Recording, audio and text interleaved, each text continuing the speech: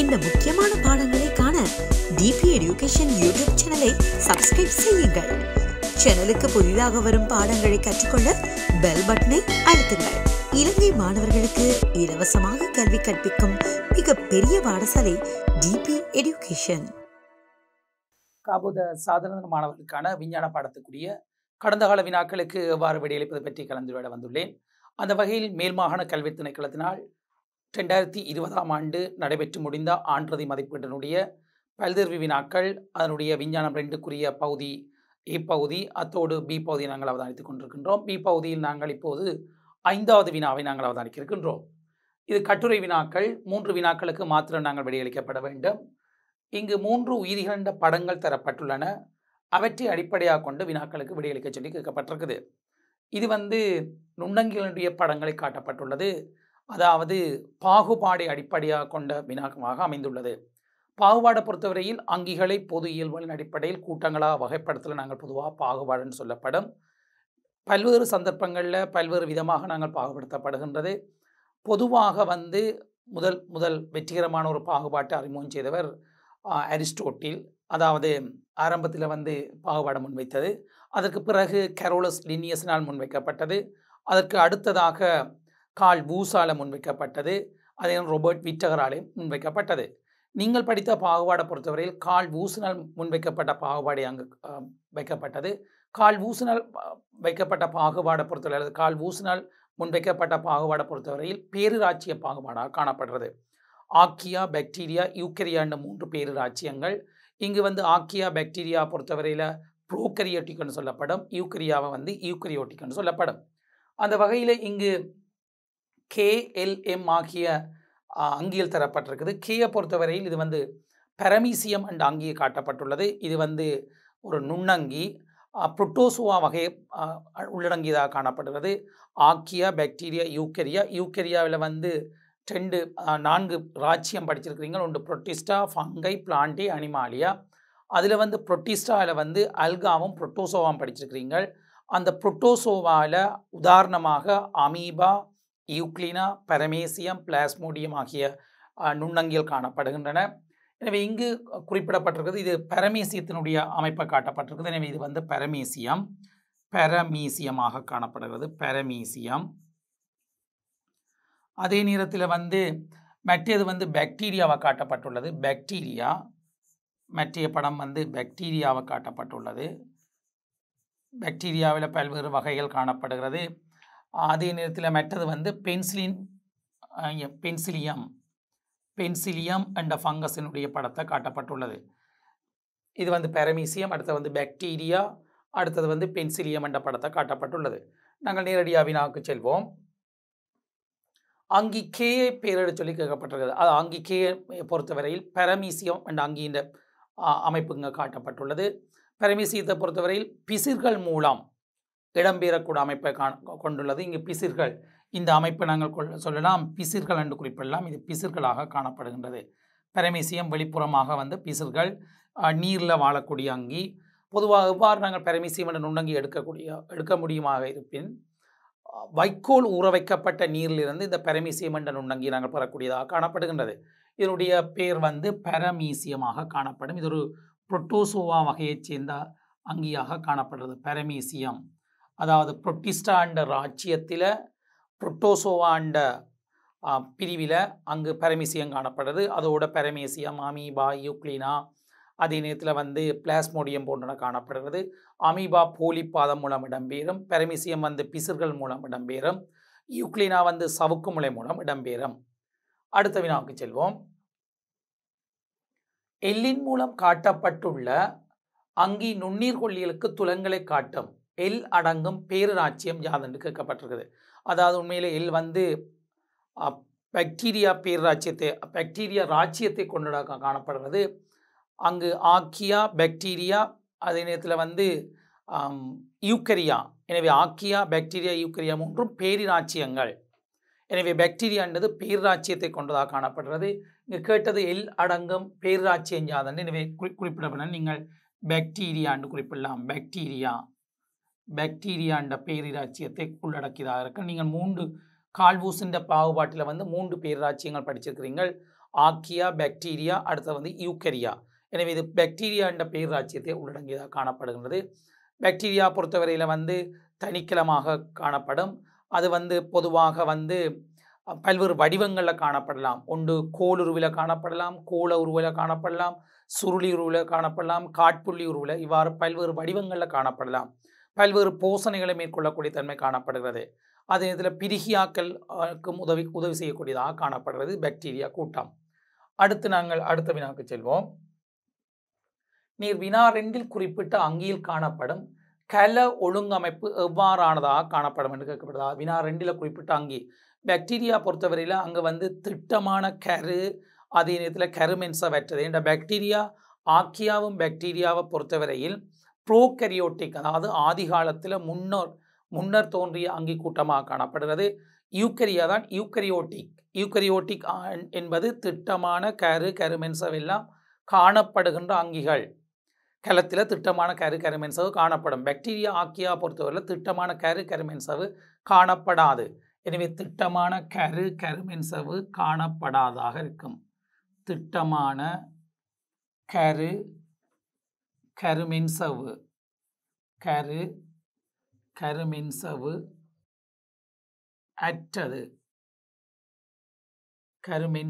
அற்றதாக காணப்படுகின்றது.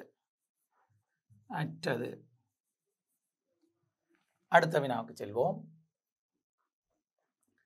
அங்கு எம் ராஜ்யம் பங்கையை சேர்ந்தது. ராஜ்யத்தை பொறுத்தவரை நீங்கள் 4 ராஜ்யம் படிச்சிருக்கிறீங்க.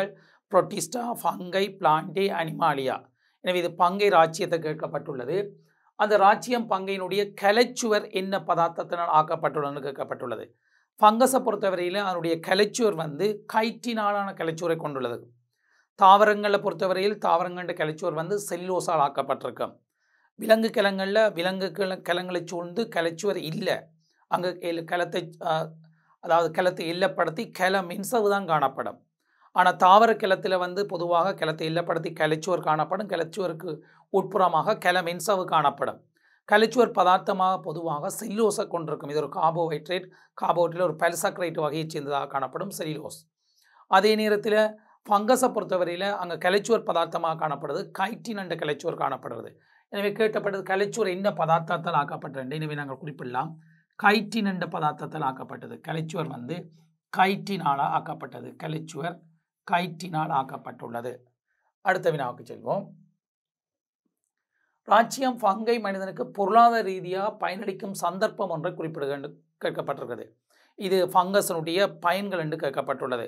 பொதுவாக நுண்ணங்கிலை பொறுத்தவரை நுண்ணங்கில் என்பது உங்களுக்கு தெரிந்திருக்கும். தனிக்கிழமாகவோ அல்லது கலங்கள் பல கொண்டதாகவும் தனித்து காணப்படும் போது வெறுங்கண்ணுக்கு புலப்படாத சிறிய அங்கீலத்தை நாங்கள் சொல்லப்படும் நுண்ணங்கிலண்டு. நுண்ணங்கிலை பொறுத்தவரையில் நுணுக்கு காட்டியெல்லாம் அவதானிக்க முடியும். ஆனால் சில வேளைகளில் சமுதாயமாக அல்லது அதனுடைய இனப்பெருக்க கட்டமைப்புகளை நாங்கள் வெறுங்கண்ணால் பார்க்க முடியும். எனினும் அங்கு நுண்ணங்கில அதாவது அவதானிக்கப்படும் போது நுணுக்கு காட்டி பயன்படுத்தப்படும். வைரஸை பொறுத்தவரையில் நாங்கள் அவதானிப்பதற்கு இலத்திர நுணுக்கு காட்டியால் மட்டும்தான் முடியும். ஒளி நுணுக்கு காட்டிய வேறு நுணுக்கு காட்டியால் பயன்படுத்த முடியாது அல்லது அவதானிக்க முடியாது. ஆனால் வைரஸ் வந்து இலத்திர நுணுக்கு காட்டிக்கூடியதாக காணப்படும். எனவே இங்கு ஃபங்கஸினுடைய பயன்கள் கேட்கப்பட்டுள்ளது. ஃபங்கஸை பொறுத்தவரையில் வந்து ஒன்று நீங்கள் பிரதானமாக அதாவது புரத குறை நிரப்பு உணவாக பயன்படுத்தப்படுகிறது. புரத குறை நிரப்பு உணவாக பயன்படல். காளான்களை நாங்கள் பொதுவாக உணவாக பயன்படுத்தப்படுகின்றோம். அவ்வாறு உணவாக பயன்படுத்துறதுக்கு பிரதான காரணம் வந்து காளானில் நல்ல போசனை பதார்த்தங்கள் காணப்படுது. மற்றது சுவை. இந்த 2 காரணத்தால் காளானை நாங்கள் உணவாக பயன்படுத்துகிறோம். நன்கு போசனை பதார்த்தங்கள் அதாவது புரத குறை நிரப்பு உணவாக நாங்கள் பயன்படுத்தப்பட முடியும். அதே நேரத்தில் நாங்கள் காளான அதாவது ஃபங்கையை பொறுத்தவரையில் வந்து பிரிகியாக்கள் கூட்டு பசலை தயாரிப்போ அல்லது இறந்த தாவர உடல் விலங்குடல்களை பிரிகியாக்குவதற்கு ஃபங்கஸுகள் உதவி செய்யுது. இறந்த சேதன உடல்களை பிரிகியாக்களுக்கு மேற்கொள்ளப்படுகிறது. அதே நேரத்தில் நுண்ணீர் கொல்லி தயாரிப்புகளை நாங்கள் பயன்படுத்துகிறோம். நுண்ணீர் கொல்லி என்பது ஒரு நுண்ணங்கியால் சுரக்கப்படுற பதார்த்தம் இன்னொரு நுண்ணங்கினுடைய விருத்தி அல்லது வளர்ச்சியை பாதிப்படைய செய்யக்கூடிய ரசாயன பதார்த்தங்களை நாங்கள் நுண்ணீர் கொல்லிகள் என்று சொல்லப்படும். பிரதானமாக சொல்லப்படும் பென்சிலின் என்றது ஒரு நுண்ணீர் கொல்லி, ஆன்டிபயோட்டிக். அந்த பென்சிலின் வந்து முதல் கண்டுபிடிக்கப்பட்டது அலெக்சாண்டர் ஃப்ளெமிங் என்பவரால் தான் முதல் கண்டுபிடிக்கப்பட்டது. அந்த அலெக்சாண்டர் ஃப்ளெமிங்கினால் கண்டுபிடிக்கப்பட்ட பென்சிலியம் என்ற பங்கசால சுரக்கப்பட்ட ஒரு பதார்த்தம்.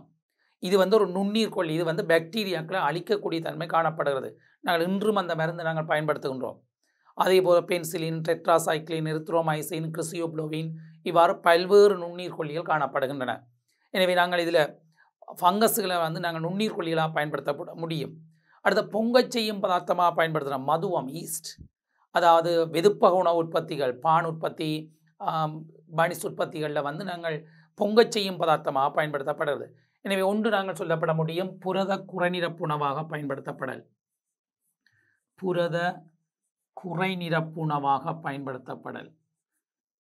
குறைநிரப்பு உணவாக பயன்படுத்தப்படல். புரத குறைநிரப்பு உணவாக பயன்படுத்தப்படல். இது நாங்கள் ஒரு நன்மையை குறிப்பிடப்பட முடியும். உதாரணங்கள் நாங்கள் சொல்ல முடியும் காளான். காளான் இங்கு காளான் பயன்படுத்துகிற காரணம் நன்கு போசனை, அதே நேரத்தில் வந்து சுவையுடையதாக காணப்படும். அதே நேரத்தில் ரெண்டாவது நாங்கள் சொல்லப்பட முடியும் பொங்கச் செய்யும் பதார்த்தங்களாக பயன்படுத்தல். பொங்கச் செய்யும் பதார்த்தமாக பயன்படுத்தல். பொங்கச் செய்யும் பதார்த்தங்களாக பயன்படுத்தல். பதார்த்தமாக பயன்படுத்தல். இதில் நாங்கள் ஃபங்கஸை பயன்படுத்தலாம். பதார்த்தமாக பயன்படுத்தல். உதாரணம் குறிப்பிடப்பட முடியும் மதுவம், ஈஸ்ட். உதாரணங்கள் சொல்லலாம் மதுவம், ஈஸ்ட். அதாவது வெதுப்பக உணவுகளில் நாங்கள் பயன்படுத்தப்படுகிறது. வெதுப்பக உணவு வந்து பான், பனிஸ் என்பன தயாரிப்புகளை நாங்கள் பயன்படுத்துகிறோம். அடுத்து நாங்கள் சொல்லலாம் இறந்த சேதனப் பொருட்களை. சேதனப் பொருட்களை பிரிகையடைய செய்தல். இறந்த சேதனப் பொருட்களை பிரிகையடைய செய்தல். அடுத்து நாங்கள் குறிப்பிடலாம் நுண்ணீர் கொல்லிகள் தயாரிப்பு.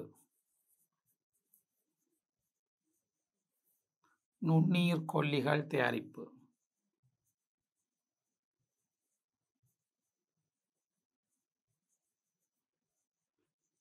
உதாரணம் நாங்கள் சொல்லலாம் பென்சிலின்.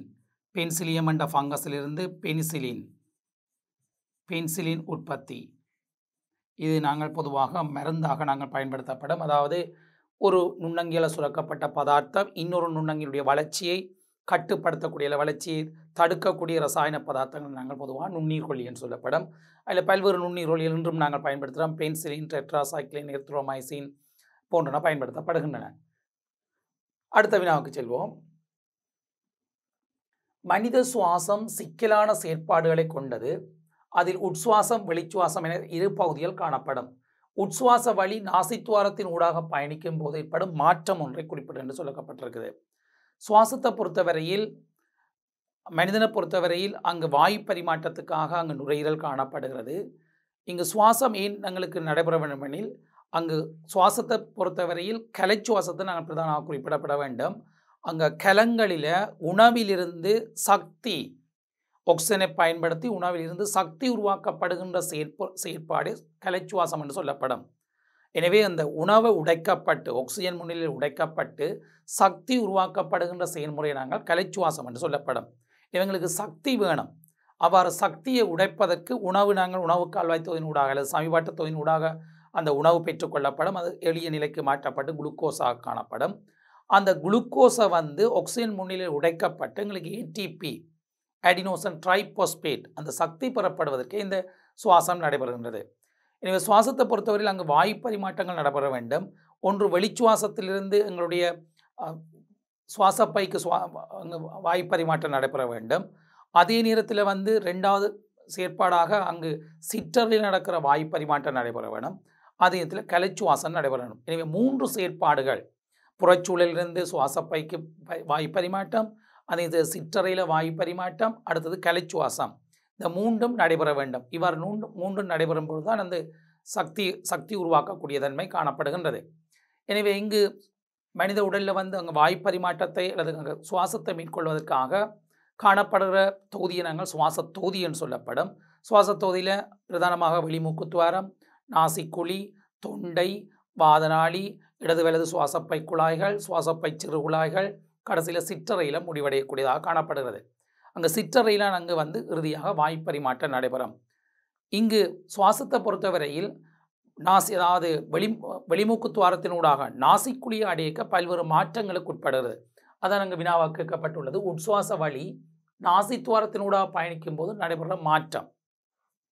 எனவே நாசித்துவாரத்தினூடாக நடைபெறும் அதாவது உட்சுவாச வழி செல்லப்படும் போது ஒன்று உடல் வெப்பநிலைக்கு மாற்றப்படுகிறது.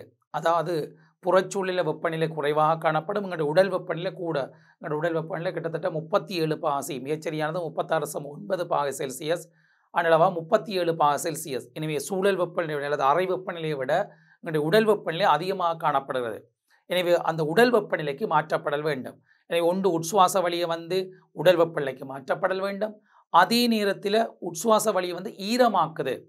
ஏன் ஈரமாக்குதுன்னா அப்போ விரைவாக கரையக்கூடிய தன்மை காணப்படும். ஆக்சிஜன் வந்து அங்கு சிற்றறையில் அங்கு சென்று செங்குருதி கிழக்கில் கரையக்கூடிய தன்மை காணப்படும். அதே நேரத்தில் உட்சுவாச வழியில் உள்ள தூசி துணிக்கைகள், பாக்டீரியாக்கள் என்பனவற்றை வடிகட்டப்படுகிறது. உண்மையில் அங்கே அழிக்கப்படவில்லை, பாக்டீரியாக்கள் அழிக்க இல்லை, அங்கே வடிகட்டப்பட்டு அனுப்பப்படுகிறது. எனவே 3 விடயங்களை நாங்கள் சொல்லப்பட முடியும்.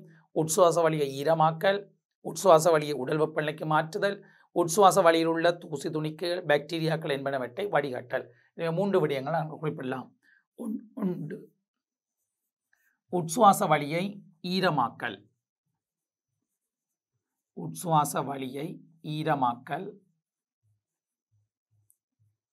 இரண்டாவது உட்சுவாச வழியை உடல் வெப்பநிலைக்கு மாற்றுதல், உட்சுவாச வழியை உடல் வெப்பநிலைக்கு மாற்றுதல்.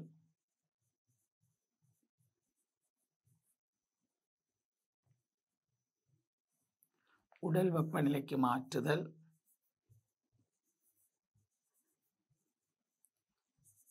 அடுத்து நாங்கள் குறிப்பிடலாம் உட்சுவாச வழியில் உள்ள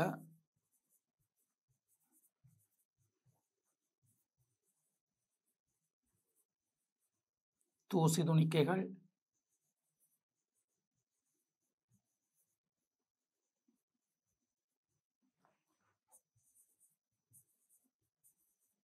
பாக்டீரியாக்கள் என்பனவற்றை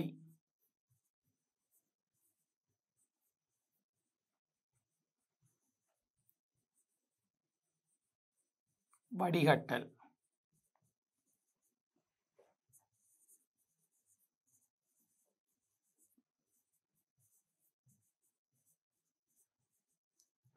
இவ்வளவு வேலைகளையும் செய்ய 3 வேலையை நாங்கள் குறிப்பிடலாம். ஒன்று ஈரமாக்கல், மற்றது உடல் வெப்பநிலைக்கு மாற்றுதல், மற்றது வடிகட்டல் ஆகிய செயற்பாடு மேற்கொள்ளப்படுகிறது. அடுத்த வினாவுக்கு செல்வோம். உட்சுவாசத்தின் போது பின்வரும் அங்கங்களில் ஏற்படும் மாற்றங்களை குறிப்பிட சொல்லி கேட்கப்பட்டிருக்கிறது. அங்கு 2 சுவாசங்கள் நடைபெறுகிறது. ஒன்று உட்சுவாசம், மற்றது வெளிச்சுவாசம். உட்சுவாசத்தின் போது 2 தசைகள் அங்கு பங்கு பெற்றுகின்றது. ஒன்று பிரிமென்ட்ரேட்டு தசை, மற்றது வந்து பழுவுக்கிடையான தசை. அந்த பிரிமென்ட்ரேட்டு தசை வந்து சுருங்கப்படும் போது உட்சுவாசத்தின் போது 2 தசைகளும் சுருங்குகின்றது. பிரிமென்ட்ரேட்டு தசை சுருங்கப்படும் போது அந்த பிரிமென்ட்ரேனுடைய வளைவு வந்து குறைக்கப்படுகிறது. அதாவது பிரிமென்ட்ரேடு தட்டையாக்கப்படுகிறது. அதே நேரத்தில் பழுவுக்கிடையான தசைகள், விலா என்புகளுக்கு இடையில காணப்படுகிற தசையை நாங்கள் சொல்லுவோம் பழுவுக்கிடையான தசைகள். அந்த பழுவுக்கிடையான தசைகள் சுருங்குறதால நெஞ்சரை கூடு முன்னோக்கியும் சற்று மேல் நோக்கியும் உயர்த்தப்படும். இதனால அங்கு நெஞ்சரை குழியில வந்து கனவளவு அதிகரிக்கப்படுகிறது. அவ்வாறு கனவளவு அதிகரிப்பதால அமுக்கம் குறைகின்றது. அந்த அமுக்கத்தை ஈடு செய்வதற்காண்டி வெளியிலிருந்து உள்நோக்கி வழி பெறப்படும். இந்த செயல்முறை நாங்கள் சொல்லுவோம் உட்சுவாசம். அதே சமயத்தில் வெளிச்சுவாசத்தின் போது இது மாறி நடைபெறுகின்றது. பழுவுக்கிடையான தசைகள் வந்து தளர்கின்றன அல்லது விரிகின்றன. அதே நேரத்தில் அவ்வாறு தளர்வதனால் அது பழைய நிலை அடைகின்றது. பிரிமென்ட்ரேட்டு தசையும் தளர்கின்றது. இதனால் ஒரு பிரிமென்ட்ரேடு வளைவு அதிகரிக்கப்படுகிறது. இதனால் நெஞ்சரை குழியினுடைய கனவளவு குறைக்கப்படுகிறது. அவ்வாறு நெஞ்சரை குழியின் கனவளவு குறைக்கப்படும் போது அமுக்கம் அதிகரிக்கப்படுகிறது. அந்த அமுக்கத்தை ஈடு செய்வதற்காண்டி, அதாவது அமுக்கத்தை சமநிலைப்படுத்துவதற்காண்டி உள்ளுக்கு இருக்கிற வழி வந்து வெளிநோக்கி வெளியேற்றப்படும். இது உட்சுவாசம், அதாவது உட்சுவாசத்தையும் வெளிச்சுவாச பொறிமுறையை நான் இப்போது குறிப்பிடப்பட்டுள்ளது. எனவே இங்கு கேட்கப்பட்டது அந்த கட்டமைப்பில் ஏற்படுற மாற்றம். நெஞ்சரை குழியில உட்சுவாசத்தின் போது கட்டமைப்பில் ஏற்படுற மாற்றத்தை நாங்கள் சொல்லப்பட முடியும். இது அதாவது நெஞ்சறை குழி வந்து பெரிதாகும். நெஞ்சறை குழி வந்து பெரிதாகும். அந்த கட்டமைப்பில் வந்து பெரிதாகும். நெஞ்சறை குழி வந்து பெரிதாகும். அதே நேரத்தில் முன்னோக்கியும் மேல் நோக்கியும் உயர்த்தப்படும். அதை நாங்கள் குறிப்பிடலாம். முன்னோக்கியும் மேல் நோக்கியும் உயர்த்தப்படும். முன்னோக்கியும் மேல் நோக்கியும் உயர்த்தப்படும். மேல் நோக்கியும் உயர்த்தப்படும். மேல் நோக்கியும் உயர்த்தப்படும். அதே சமயத்தில் பிரிமென்ட்ரகடை பொறுத்தவரையில் அங்கே பிரிமென்ட்ரடு வந்து சுருங்குறதால உட்சுவாசத்தின் போது பிரிமென்ட்ரடு சுருங்கும். அவ்வாறு சுருங்குறதால பிரிமென்ட்ரடு வந்து வளைவு குறையும் அல்லது தட்டி ஆகும். வளைவு குறையும் அல்லது தட்டி ஆகும். அவ்வாறு தட்டி ஆகிறதால நெஞ்சறை குழியின் கனவளவு அதிகரிக்கப்பட்டு அமுக்கம் குறைகின்றது. இதனால் அங்கு அமுக்கம் குறைகிறதால அந்த அமுக்கத்தை ஈடு செய்கிறதுக்காண்டி வெளியிலிருந்து வழி உள்நோக்கி வருகின்றது. அடுத்த வினாவுக்கு செல்வோம். சுவாச சிற்றறைகளில் நடைபெறும் வாயு பரிமாற்றம் இங்கு தரப்பட்டுள்ளது. இங்கு குருதி வருகின்றது. இந்த சிற்றறையை சூழ்ந்த குருதி மேற்குழாய்கள் அதிக அளவு காணப்படும். அந்த வாயு பரிமாற்றத்தை, அதாவது சிற்றறையில் நடைபெறுற வாயு பரிமாற்றத்தை அதிகரிக்கிறதுக்காண்டி பல்வேறு இசைவக்கங்களை கொண்டுள்ளது சிற்றறை. சிற்றறை அதிக அளவு காற்று பயில கொண்டிருத்தல், அந்த சிற்றறையின் சுவர் வந்து மெல்லியதாக காணப்படல், அதே நேரத்தில் ஈரலிப்பாக காணப்படல், சிற்றறையை சுற்றி அதிகளவு மைத்துளை குழாய்கள் காணப்படல். இவ்வாறு காணப்படும் போது விரைவில் வந்து அந்த வாயு பரிமாற்றம் நடைபெறக்கூடியதாக காணப்படுகிறது. இந்த சந்தர்ப்பத்தில் வந்து ஆக்சிஜன் வந்து உட்சுவாசத்தின் போது ஆக்சிஜனுடைய செறிவு வந்து அதிகமாக காணப்படும் அங்கு சிற்றறைகளில். அதே நேரத்தில் வந்து வருகின்ற குருதி கலனில் காணப்படுற அங்கே ஆக்சிஜன் செறிவு வந்து குறைவாக காணப்படும். எனவே ஆக்சிஜன் செறிவு கூடின இடத்திலிருந்து குருதி மைத்துளை குழாய்க்கு செறிவு குறைந்த இடத்துக்கு அங்கு பரவல் மூலம், அதாவது ஆக்சிஜன் வந்து இங்கு பரவல் மூலம் கடத்தப்படும். பரவல் மூலம் அங்கு பரிமாற்றப்படும். பின்னர் வந்து அதே நேரத்தில் வந்து குருதியில் அங்கு கார்பன் டை ஆக்சைடு அதிக அளவு காணப்படும். சிற்றறையில் வந்து கார்பன் டை ஆக்சைடு குறைவாக காணப்படும். எனவே சிற்றறையில் உள்ள கார்பன் டை ஆக்சைடு வந்து, அதாவது குருதி மேற்குழாயில் உள்ள கார்பன் டை ஆக்சைடு வந்து சிற்றறைக்கு பரவும். எல்லாமே பரவல் செயல்முறை. பரவல் என்பது செறிவு கூடின இடத்திலிருந்து செறிவு குறைந்த இடத்துக்கு துணிக்கைகள் எழுமாற்றாக அசைதல் அதனால் சொல்லப்படும் பரவல் என்று. எனவே பரவல் மூலம்தான் அங்கு ஆக்சிஜன் கார்பன் டை ஆக்சைடு வந்து சிற்றறையிலிருந்து ஆக்சிஜன் வந்து சிற்றறையிலிருந்து குருதி மேற்குழாய்க்கும், அதே நேரத்தில் குருதி மேற்குழாயில் உள்ள கார்பன் டை ஆக்சைடு வந்து சிற்றறைக்கும் பரவக்கூடிய தன்மை காணப்படுகிறது.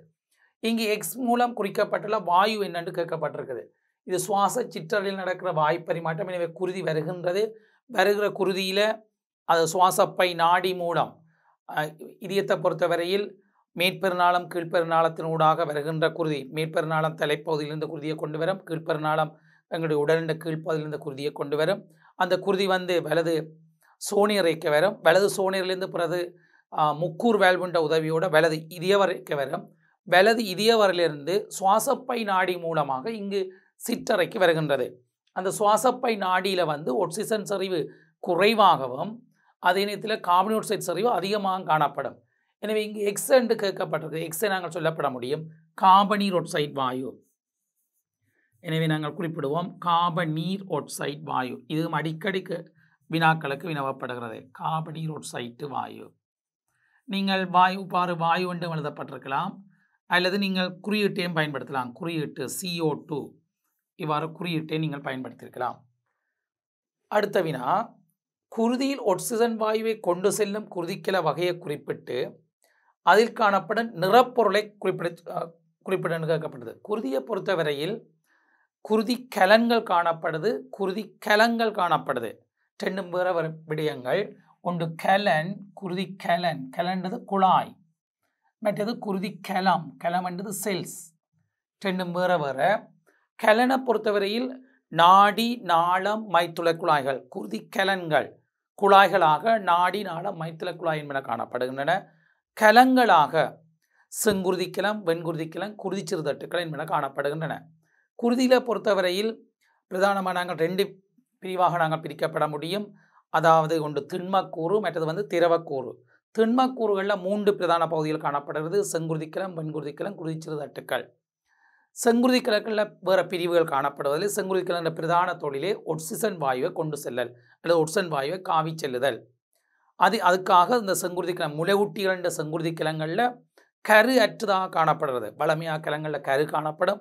என்ற கருதான் கலத்தினுடைய அனைத்து செயற்பாடுகளையும் கட்டுப்படுத்துறது. ஆனால் இங்கு காணப்படுற அதாவது மனித முளைவுட்டிகள் என்ற செங்குருதிக்கலங்களில் வந்து கரு இல்லை. அவ்வாறு கரு இல்லாமல் இருப்பதற்கு காரணம் அதிகளவு ஆக்சிஜனை காவறதுக்கான இடத்தை வழங்குறதுக்காண்டி கரு அற்றதாக காணப்படுறது. முளைவூட்டிகளினுடைய செங்குருதிக்கலத்தில் கரு காணப்படுவதில்லை. வெண்குருதிக்கலங்களில் பிரதானமாக 2 பிரிவு காணப்படுகிறது. ஒன்று சிறுமணி கொண்டது, மற்றது சிறுமணி அற்றது. சிறுமணி கொண்டது நாங்கள் யோசி நாடி, நடுநிலை நாடி, மூல நாடி என்று குறிப்பிடலாம். சிறுமணி அற்றதில் ஒற்றக்குழியம், நிணநீர் குழியம் என்று குறிப்பிடலாம். அதே நேரத்தில் குருதிச்சிறுதட்டுக்கள் அதாவது வெண்குருதிக்கலங்கின்ற தொழிலை நாங்கள் குறிப்பிடலாம். பிரதானமாக வந்து நோயை எதிர்க்கிற ஆற்றல் அல்லது புறப்பொருதிகளை சுரத்தல், அதே நேரத்தில் வந்து நிற்புடன சக்தியை வழங்கல், பாக்டீரியாக்கள் போன்றவற்றை தின்குழிய செயல் மூலம் அழித்தல் போன்ற செயற்பாடுகளை மேற்கொள்ளுகின்றது வெண்குருதிக்கலங்கள். அதே நேரத்தில் குருதிச்சிறுதட்டு காயம் ஏற்படும் சந்தர்ப்பங்களில் குருதி உறுதலுக்கு அங்கே குருதிச்சிறுதட்டு உதவி செய்கின்றது. அதே நேரத்தில் திரவத்தில் நாங்கள் திரவ விளியம் இந்த திரவக்கூறில் திரவ விளியம் பிரதானமாக காணப்படும். திரவ விளியத்தில் நிறைய பொருட்கள் காணப்படுகிறது. பிரதானமாக போசனை பதார்த்தங்கள் காணப்படும். போசனை பதார்த்தங்களை பொறுத்தவரையில் குளுக்கோஸ், ஃப்ரக்டோஸ், கெலக்டோஸ், அமினோ அமிலங்கள், கொழுப்பமிலம், கிளிசரோல் என்பன காணப்படும். அதே நேரத்தில் வந்து வாயுக்கள் காணப்படும். வாயுக்கள் அங்கே ஆக்சிஜன் வந்து ஹீமோகுளோபினாக காணப்படும். அதே நேரத்தில் கார்பனீர் ஆக்சைடு வந்து 2 கார்பனேட் அயன்களாக காணப்படும். அதே நேரத்தில் வந்து பிறபொருள் எதிரி ஆக்கியல் காணப்படும். குருதி புரதங்கள் இருக்கும். ஆல்புமின், குளோபியூலின், ஃபைப்ரினோஜின் போன்ற குருதி புரதங்கள் காணப்படும். பிறபொருள் எதிரி பதார்த்தங்கள் காணப்படும். ஹோமோன்கள் காணப்படும். இவ்வாறு பல்வேறு கூறுகளை கொண்டதாக குருதி திரவலியம் காணப்படும். எனவே இங்கு கேட்கப்பட்ட வினா, குருதியில் ஒட்சிசன் வாயுவை கொண்டு செல்லும் குருதிக்கல வகை நாங்கள் குறிப்பிட வேண்டும். செங்குருதிக்கலம் நாங்கள் ஆர்பிசி என்று சொல்லுவோம், ரெட் பிளட் செல்ஸ் என்று சொல்லப்படும். செங்குருதிக்கலம் என்று நீங்கள் குறிப்பிடுவீர்கள். அதில் காணப்படும் நிறப்பொருள் ஈமோக்ளோபின் என்ற நிறப்பொருள் காணப்படுகிறது. 2 வினாக்கள் அதில் கேட்கப்பட்டிருக்கிறது. ஈமோக்ளோபின் என்ற நிறப்பொருள் காணப்படுகிறது. ஈமோக்ளோபின். இந்த ஈமோக்ளோபின் ஒட்சனை பெற்றுடன் ஒக்சி ஈமோக்ளோபினாக மாற்றப்படுகிறது. அவ்வாறு ஒட்சி ஈமோக்ளோபின் மாற்றப்படும் போதுதான் அது வந்து சிவப்பு நிறத்துக்கு காரணமாக இருக்கின்றது. குருதி வந்து முளைவுட்டிகின்ற குருதியை நாங்கள் அவதானிக்கப்படும் போது சிவப்பு நிறமாக காணப்படும். ஏன்னா அந்த ஈமோக்ளோபின் என்ற பதார்த்தத்தோட ஆக்சிஜன் வந்து சேரேக்க ஒட்சி ஈமோக்ளோபினாக மாற்றப்பட்டு அங்கு குருதி வந்து சிவப்பு நிறமாக மாற்றமடைகின்றது. அடுத்த வினாவுக்கு செல்வோம். ஓட்டப்போட்டி ஒன்றில் கலந்து கொண்ட மாணவன் ஒருவன் தசைப்பிடிப்பு ஏற்பட்டு இடையில் போட்டியிலிருந்து நீங்கினான். இதற்கான காரணம் என்னென்று கேட்கப்பட்டிருக்கிறது. சுவாசத்தை பொறுத்தவரையில் 2 பிரதான சுவாசம் நடைபெறுகின்றது. ஒன்று காற்றி சுவாசம், மற்றது காற்றின்றிய சுவாசம். காற்றி சுவாசத்தின் போது அங்கு ஆக்சிஜன் போதிய உள்ள வேளையில் நடைபெறுகின்ற சுவாசம் தான் காற்றி சுவாசம். இது கலங்களில் நடைபெறும். அதாவது சுவாசம் நடைபெறுற கலப்புண்ணங்கமாக இளைமணி காணப்படுகிறது. உண்மையில் அங்கு நடைபெற தாக்கம் இது விடையாக இல்லை. தாக்கத்தை பொறுத்தவரையில் குளுக்கோஸ் C6H12O6 இது குளுக்கோஸ் சக காற்றி சுவாசத்தின் எழுதுகிறேன் 6 ஆக்சிஜன் தாக்கத்தை சமப்படுத்துவதற்காண்டி இவ்வாறு குறிப்பிடுகின்றேன். 6 CO2 சக 6 H2O சக 38 ATP பெறப்படுகின்றது. ஒரு மூலக்கூறு குளுக்கோஸ் வந்து உடைக்கப்படைக்க. எனவே இங்கு குளுக்கோஸ் ஆக்சிஜன் சேருகிறது. இது நடைபெறுற இடம் வந்து இளைமணி. இளைமணியில் நடைபெறுகின்றது. இளைமணி 6 கார்பனீர் ஆக்சைடு 6 மூலக்கூறு H2O 38 ATP இது காற்றி சுவாசத்தின் போது நடைபெறுகிறது. ஆனால் காற்றின்றிய சுவாசத்தின் போது அங்கு ஆக்சிஜன் இல்லாத நிலை இருக்க போது அந்த நேரத்தில் வந்து உருவாக்கப்படுற பிரதான விளைபொருளாக சக்தி வரப்படுகிறது. அதே நேரத்தில் எலக்ட்ரிக் அமிலம் பெறுகின்றது. அந்த எலக்ட்ரிக் அமிலம் தசைக்கிழங்களில் தேங்குறதால அது வந்து தசைகளை சுருங்கி விரிகிறது கஷ்டமாக காணப்படும்.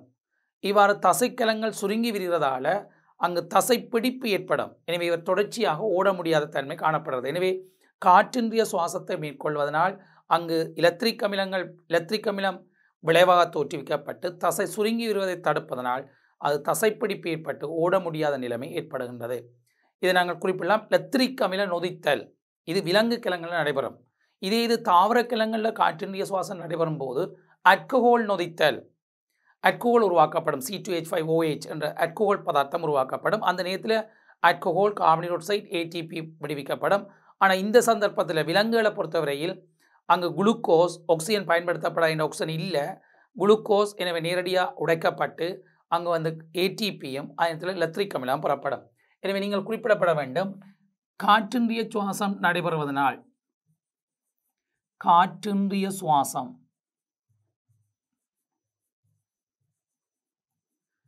நடைபெறுவதால்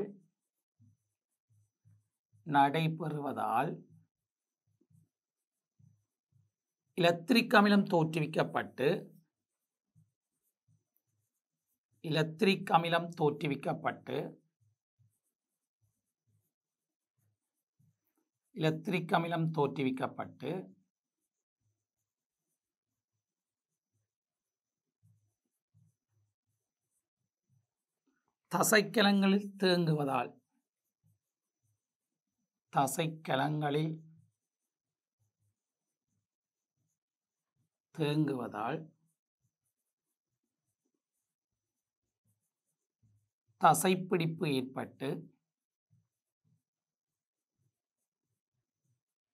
தசைக்கலங்களில் தேங்குவதால் தசைப்பிடிப்பு ஏற்பட்டு ஓடுவது கடினமாக அமைந்தவை.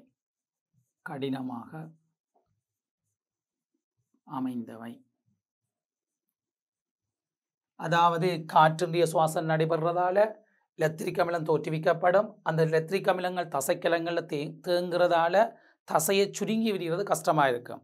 இதனால் ஒரு தசைப்பிடிப்பு ஏற்பட்டு ஓடுவது சிரமமாக அமையும். இதனால் அவர் போட்டியிலிருந்து அங்கு நீங்கியதாக கருதப்படுகிறது. அடுத்த வினாவுக்கு செல்வோம். மனித உடலில் காணப்படும் இழையங்கள் தொடர்பான கோட்டு வரைபடம் அங்கு காட்டப்பட்டுள்ளது. இது தரம் 11 அலகு 1 அடிப்படையாக கொண்ட வினாவாக அமைந்துள்ளது. இழையங்களை பொறுத்தவரையில் கலங்கள் ஒன்று சேர்ந்த கூட்டமாக அந்த இழையம் சொல்லப்படும். அதாவது குறித்த தொழில் அல்லது தொழில்களை ஆற்றுகின்ற சிரத்தலடைந்த ஒரே வகையான அல்லது வெவ்வேறு வகையான கலங்களுடைய கூட்டத்தை நாங்கள் இழையம் என்று சொல்லப்படும். அங்களுடைய அடிப்படை அல்லது கட்டமைப்பு அல்லது தொழிற்பாட்டு அல்லது கலங்களின் கூட்டம் இழையங்கள் சேர்ந்து அங்கங்கள் சேர்ந்து அங்கு தொகுதிகள் சேர்ந்து அங்கே உருவாக்கப்படுகிறது. எனவே இங்கு இழையத்தை பொறுத்தவரை நீங்கள் பிரதானமாக 2 இழையம் படிச்சிருக்கிறீங்க. ஒன்று தாவர இழையம், விலங்கு இழையம். இங்கு ஒரு பொதுவாக இழையத்தை போட்டு, அதாவது விலங்கு இழையத்தை தான் இங்கு குறிப்பிடப்பட்டிருக்கிறது. தாவர இழையங்கள் உங்களுக்கு தெரியும், பிரதானமாக பிரிய இழையம், நிலை இழையம் என்று படிச்சிருக்கிறீர்கள். பிரிய நிலையத்தில் உச்சி பிரியிலையம், இடைபூந்த பிரியிலையம், பக்க பிரியிலையமாக காணப்படுகிறது. நிலையத்தில் 2 நிலையிலையும் படிச்சிருக்கிறீர்கள். ஒன்று எளிய நிலையிலையம், மற்றது சிக்கலான நிலையிலையம். எளிய நிலையத்தில் புடைக்கிளவிலையம், ஒட்டுக்கிளவிலையம், வெள்ளூர்கிளவிலையம் என்று காணப்படுகிறது. அதே நேரத்தில் சிக்கலான நிலையத்தில் கால் இழையம், உரிய இழையம் காணப்படுகின்றன. அந்த கால் இழையத்தில் 4 வகை காணப்படுறது. கால்கலன், குழற்போலி, கால்நார், கால் புடைக்கிளவிலையம். உரிய இழையத்தில் 4 காணப்படுறது. நெய்யரி குல மூலகம், தோளமைக்கலம், உரியனார், உரிய புடைக்கிளவிலையம். இவ்வாறு ஒரு நீங்கள் அட்டவணைப்படுத்தி அல்லது ஒரு எண்ணக்கரு படமாக நீங்கள் படிக்கப்படும் போது இலகுவாக உங்களால் திரும்ப அதை ஞாபகப்படுத்தி அல்லது வினாக்களுக்கு விடையளிக்கக்கூடியதாக இருக்கும். இங்கு உண்மையில் காட்டப்பட்டுள்ளது ஒரு விலங்கிழையம், அதாவது விலங்கிழையங்களை காட்டப்பட்டிருக்குது. விலங்கிழையங்களை நீங்கள் பிரதானமாக மீள நிலையம் படிச்சிருக்கிறீர்கள். மீள நிலையத்தில் கனமேலனி, கம்பமேலனி, பிசிறு மேலனி என்று காணப்படுகிறது. அதே நேரத்தில் வந்து தசை இழையம் படிச்சிருக்கிறீர்கள். மலமளப்பான தசை, இதய தசை, வன்கூட்டு தசை. அதே நேரத்தில் தொடுப்பிழையம் படிச்சிருக்கிறீர்கள். தொடுப்பிழையத்தில் கசி இழையம், இன்பிழையம், தோலின் அடியில் காணப்படுற இழையம், குருதி இழையம் என்பன படிச்சிருக்கிறீர்கள். நரம்பு இழையத்தை பொறுத்தவரை 3 நரம்புக்கிழம் படிச்சிருக்கீங்கள். புல நரம்புக்கிழம், இடைத்தூர் நரம்புக்கிழம், இயக்க நரம்புக்கிழம். எனவே இங்கு இழையங்களில் அதாவது விலங்கு இழையத்தை சொல்லப்பட்டிருக்கிறது, மேல நிலையம் சொல்லப்பட்டிருக்குது. எனவே பி வந்து ஒரு தொடுப்பிழையமாக காணப்படும். மற்றது தசை இழையம் சொல்லப்பட்டிருக்குது. கியூவை பொறுத்தவரையில் நரம்பிழையமாக காணப்படும். தசை இழையத்தில் 2 வகையாக பார்க்கப்பட்டிருக்கிறது. இச்சையுள் தசை, இச்சையில் தசை. இச்சையுள் தசை என்பது எங்களால் கட்டுப்படுத்தக்கூடிய தசைகள். இச்சையில் என்றது எங்களால் கட்டுப்படுத்த முடியாதது. அதாவது கட்டுப்படுத்தக்கூடிய தசைகளை நாங்கள் சொல்லப்பட முடியும். வெண்கூட்டு தசை வந்து கட்டுப்படுத்தக்கூடிய தசை. இச்சையின்றியங்கிற தசையை நாங்கள் சொல்லலாம். மலமளப்பான தசையும் இதய தசையும் இச்சையின்றியங்கிற தசைகளாக சொல்லப்படலாம். எனவே நாங்கள் வினாவுக்கு செல்வோம்.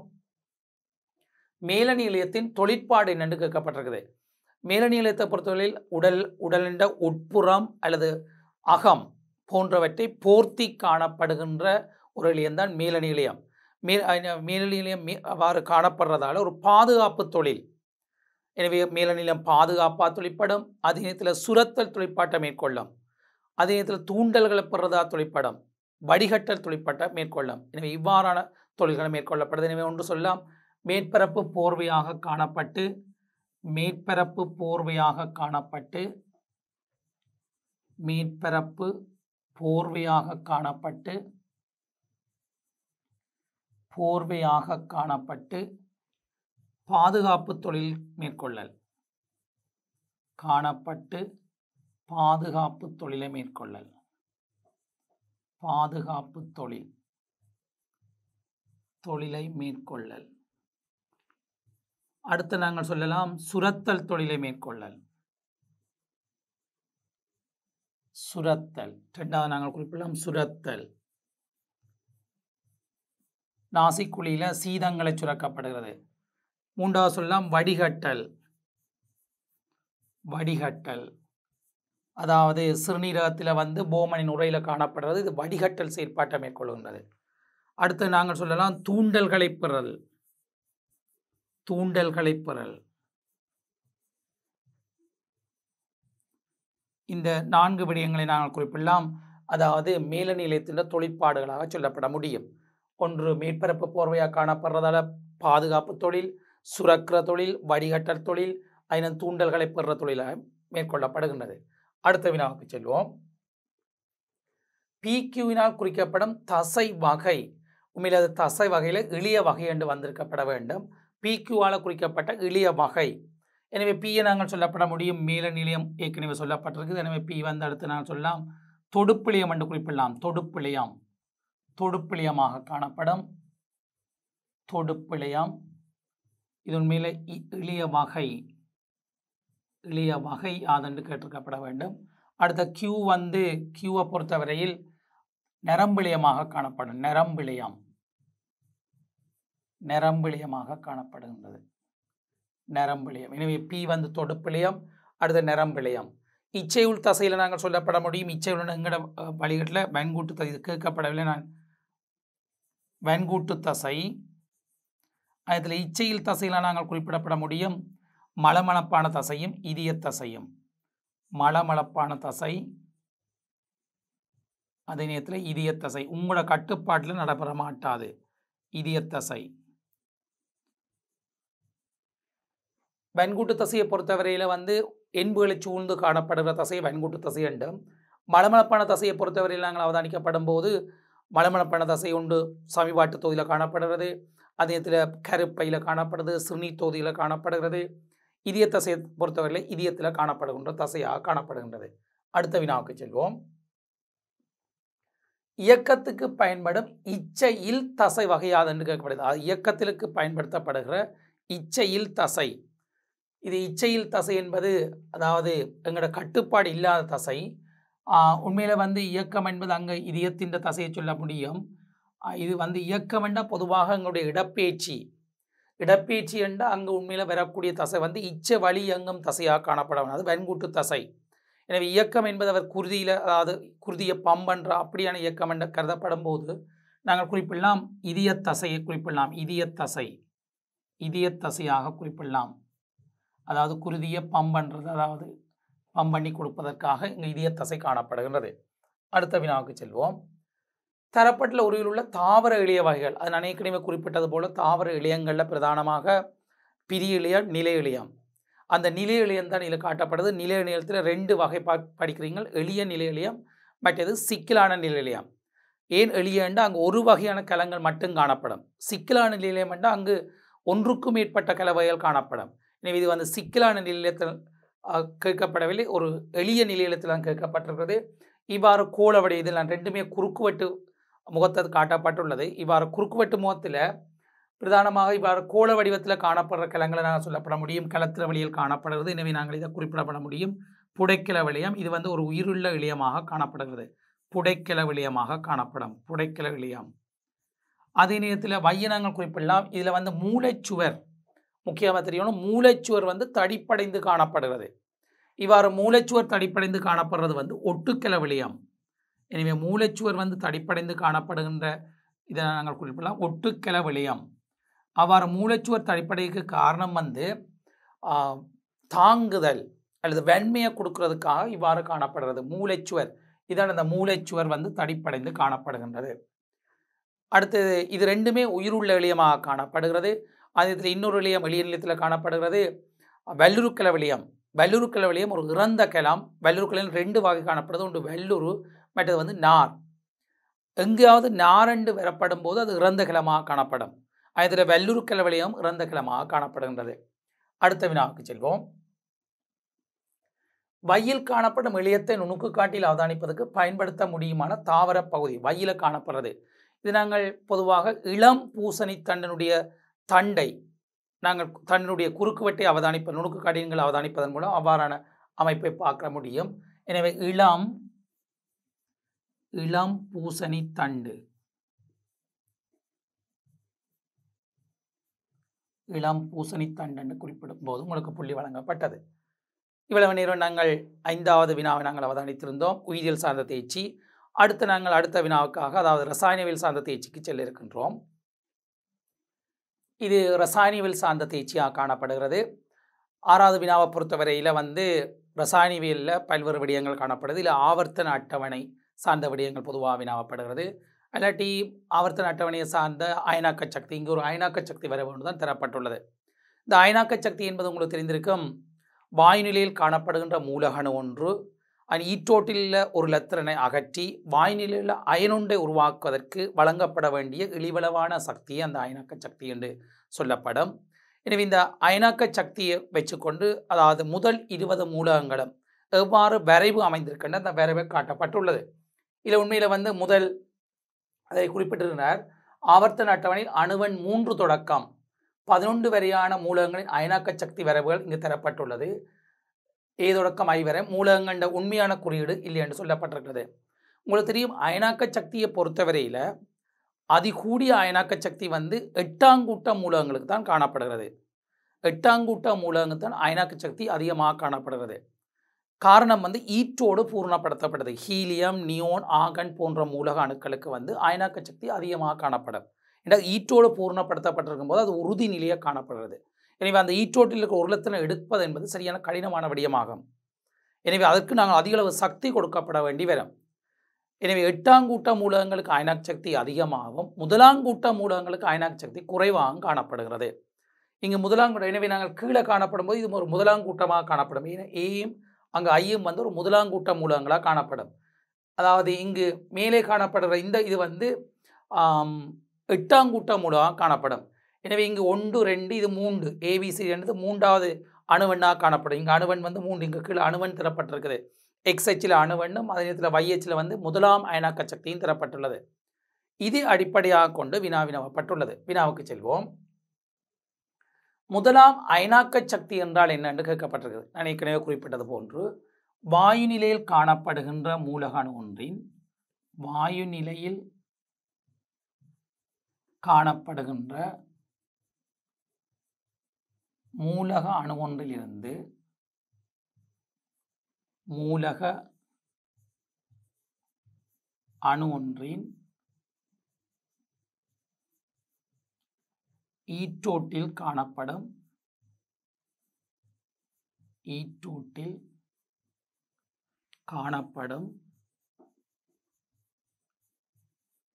ஒரு இலத்திரனை அகற்றி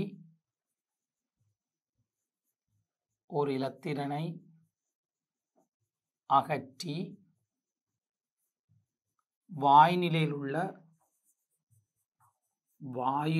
உள்ள அயனொன்றை உருவாக்குவதற்கு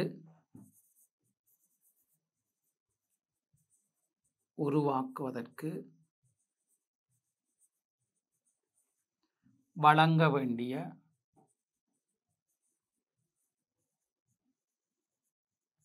இழிவளவானது குறைவான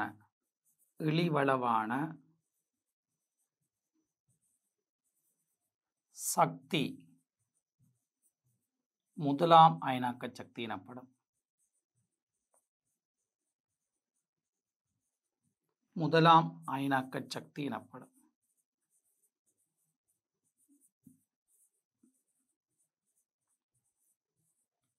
அதாவது வாயுநிலையில் காணப்படுகின்ற மூலக அணு ஒன்றின் ஈற்றோட்டில் காணப்படும் ஒரு இலத்திரனை அகற்றி வாயுநிலையில் உள்ள அயனொன்றை உருவாக்குவதற்கு வழங்கப்பட வேண்டிய இழிவளமான சக்தியை நாங்கள் முதலாம் அயனாக்க சக்தி என்று சொல்லப்படும். இவ்வாறு நீங்கள் எழுதப்படும் போது உங்களுக்குரிய புள்ளிகள் வழங்கப்படும்.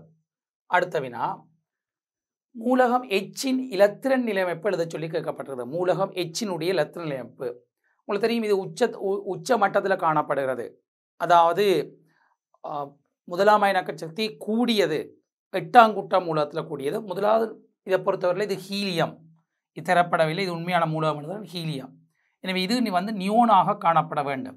ஏனென்றால் இங்கு அணுவன் தரப்பட்டிருக்குது 10, இங்கே அணுவன் 10 இது குறிக்கப்பட்டிருக்குது. எனவே இங்கே நேரடியாக நாங்கள் அவதானிக்க முடியும், இந்த அணுவனும் தரப்பட்டிருக்குது.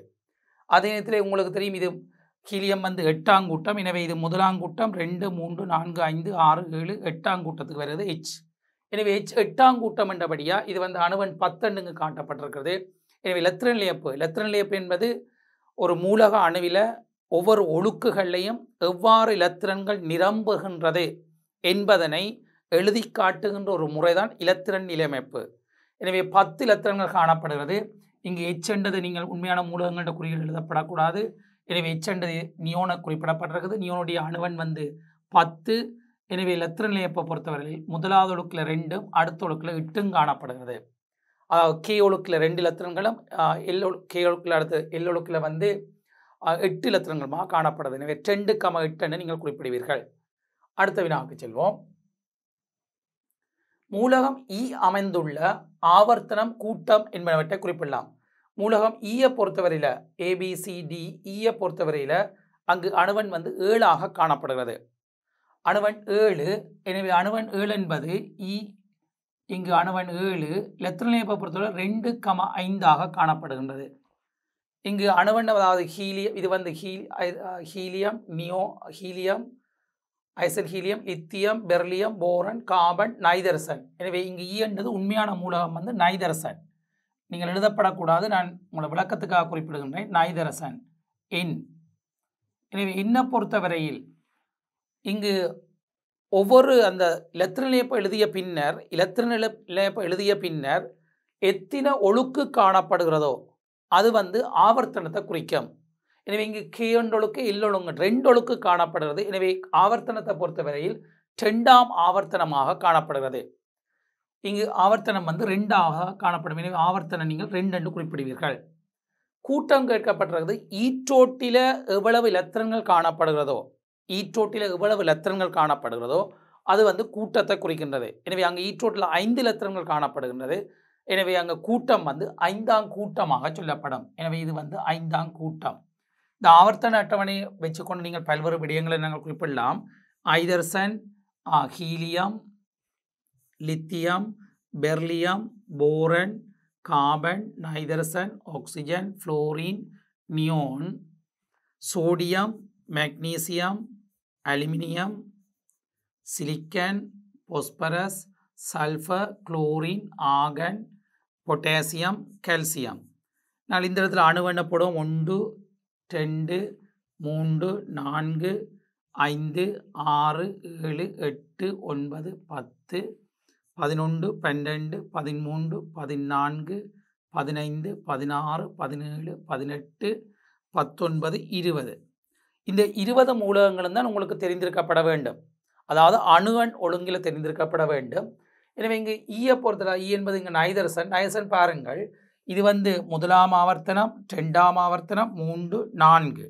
இது முதலாம் கூட்டம், இது 2ஆம் கூட்டம், இது 3ஆம் கூட்டம், இது 4, 5, 6, 7, 8ஆக காணப்படுகிறது. 8 அல்லது நாங்கள் சொல்லலாம் பூச்சிய கூட்டம். எனவே இங்கு அவதானிக்கப்படும் போது நைதரசன் என்பது ஈ என்பது நைதரசன். இங்கு 7 பாருங்கள் 5ஆம் கூட்டத்திலையும் 2ஆம் ஆவர்த்தனத்திலையும் காணப்படுகிறது. 2ஆம் ஆவர்த்தனம் அதில் 5ஆம் கூட்டமாக காணப்படுகிறது. எனவே நாங்கள் இலத்திரன் நிலையப்பை எழுதுவதன் மூலம் அந்த ஆவர்த்தன அட்டவணையில் எங்கு அமைந்துள்ளது என்று நாங்கள் குறிப்பிடலாம். அங்கு குறிப்பிடப்படும் போது ஒழுக்குகள் எத்தனை காணப்படுது அல்லது ஓடுகள் எத்தனை காணப்படுது அல்லது சக்திப்படிகள் எத்தனை காணப்படுதோ அது ஆவர்த்தனத்தை குறிக்கும். அதே நேரத்தில் வந்து ஈற்றோட்டில் எவ்வளவு இலத்திரங்கள் காணப்படுறதோ அது வந்து கூட்டத்தை குறிக்கக்கூடியதாக இருக்கும். எனவே அடுத்த வினாவுக்கு செல்வோம். தரப்பட்டுள்ள மூலகங்களில் மின்னெதிர்த்தன்மை கூடிய மூலகம் இதென்று கேட்கப்பட்டிருக்குது. தரப்பட்ட மூலகங்களில் வந்து மின்னெதிர்த்தன்மை கூடியது.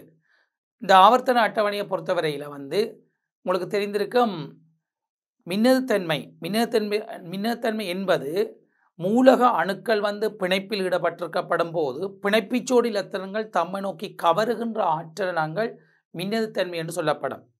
மின்னெதிர்த்தன்மை கூடினது யாருக்கண்ட ஆவர்த்தன அட்டவணையில் 7ஆம் கூட்டத்துக்கு மின்னெதிர்த்தன்மை அதிகம். 1ஆம் இணக்க சக்தி 8ஆம் கூட்டத்துக்கு. மின்னெதிர்த்தன்மை அதிகமாக காணப்படுறது 7ஆம் கூட்டம். என்ற 8ஆம் கூட்டம் பிணைப்பில் ஈடுபடுறதில்லை. ஹீலியம், நியோன், ஆகன், கிருத்தன், செனன், ரெடன் எல்லாம் பிணைப்பில் ஈடுபடுறே இல்லை என்ற ஈற்றோடு பூர்ணப்படுத்தப்பட்டிருக்குது. ஈற்றோடு பூர்ணப்படுத்தப்பட்ட அங்கு தாக்கவேகம் குறைவு என்ற உறுதியான நிலையில் காணப்படுகிறது. எனவே 8ஆம் கூட்டத்துக்கு வந்து மின்னெதிர்த்தன்மை குறைவு. அங்கே மின்னெதிர்த்தன்மை இல்லை, நாங்கள் மின்னெதிர்த்தன்மையை நாங்கள் கணக்கில் எடுக்கிறதே இல்லை. ஆனால் 7ஆம் கூட்டத்துக்கு தான் இங்கே மின்னெதிர்த்தன்மை அதிகமாக காணப்படும். இங்கே 7ஆம் கூட்டம் மூலமாக காணப்படுறது ஜி. எனவே நாங்கள் விடியாக குறிப்பிடலாம் ஜி அங்கு 7ஆம் கூட்ட மூலமாக காணப்படுகிறது. 7ஆம் கூட்ட மூலகத்துக்கு மின்னெதிர்த்தன்மை அதிகமாக காணப்படும். மின்னெதிர்த்தன்மை உண்மையில் வந்து இலகுவாக ஞாபகப்படுத்தலாம். இந்த ஆவர்த்தன அட்டவணையை வச்சுக்கொண்டு மின்னெதிர்த்தன்மையை இலகுவாக நீங்கள் ஞாபகப்படுத்தக்கூடிய இருக்கும். Helium, lithium, beryllium, போரன், carbon, நைதரசன், oxygen, fluorine, neon, sodium, magnesium, aluminium, silicon, phosphorus, sulphur, chlorine, organ, potassium, calcium. மின்னெதிர்த்தன்மை பெருமானத்தை பொறுத்தவரையில் 8ஆம் கூட்டத்துக்கு மின்னெதிர்த்தன்மை இல்லை. எனவே 8ஆம் கூட்டத்தை நீங்கள் கருத்தில் கொள்ள தேவையில்லை. ஆனால் இங்கு வந்து 2.1 மின்னெதிர்த்தன்மை நீங்கள் இதை பொறுத்தவரையில் 2.1 காணப்படும் ஐதரசன் இங்கு வந்து 1 எவ்வாறு ஞாபகப்படுத்தலாமே தசமஞ்சு தசமஞ்சு கூடிக்கொண்டு போகிறது. எனவே இது 1, இது 1.5, இது 2, 2.5, இது 3, இது 3.5, இது 4 காணப்படும். ஃபோலிங் அளவு திட்டத்தில் மின்னெதிர்த்தன்மை 6க்கு கூடண்டா ஃப்ளோரினுக்கு தான் கூடவா காணப்படுகிறது. எனவே ஃப்ளோரினுக்கு அதாவது ஆவர்த்தன அட்டவணையில் ஃப்ளோரினுக்கு தான் மின்னெதிர்த்தன்மை அதிகூடியதாக இருக்கின்றது. அதே நேரத்தில் இங்கு வந்து தசம் உண்ட குறையுங்கள் 0.9, இதுக்கு தசம் உண்ட குறையுங்கோ 0.8. எனவே 1 0.9 0.8. அதே நேரத்தில் வந்து லித்தியத்திண்டிய கால்சியத்துக்கு போடுவோம் 1.0. இங்கு தசம் 3 கூட்டுவோம் 1.2, இது தசம் 3 கூட்டினா 1.5, இது 1.8, 2.1. அடுத்த தசம் 4 கூட்டுவோம் 2.5, அடுத்த தசம் 5 கூட்டுவோம் 3. எனவே இவ்வாறு அமைகின்றது. அதாவது மின்னெதிர்த்தன்மையை நீங்கள் ஞாபகப்படுத்தலாம். அதாவது 2.1 அது ஞாபகப்படுத்தப்பட்டிருக்கணும். மற்றது 1லிருந்து தசம் 5 கூடிக்கொண்டு போகும். அதாவது மின்னெதிர்த்தன்மையை பொறுத்தவரையில் ஆவர்த்தன அட்டவணையில் இடமிருந்து வலமாக செல்லப்படும் போது மின்னெதிர்த்தன்மை வந்து அதிகரித்து கொண்டு செல்லும். இங்கு இடமிருந்து வலமாக செல்லப்படும் போது மின்னெதிர்த்தன்மை அதிகரிக்கும். அதே நேரத்தில் மேலிருந்து கூட்டத்தின் வழியே மேலிருந்து கீழே செல்ல மின்னெதிர்த்தன்மை குறையும். கூட்டத்தின் வழியே மேலிருந்து கீழே செல்ல மின்னெதிர்த்தன்மை குறைகின்றது. இங்கே பாருங்கள் மின்னெதிர்த்தன்மை குறைஞ்சு கொண்டு போகுது. அதே நேரத்தில் 3ஆம் ஆவர்த்தனத்தை பொறுத்தவரை தசம் 3 கூடி இறுதியில் தசம் 4, அதுக்கு அடுத்த தசம் 5 கூட்டப்படுது.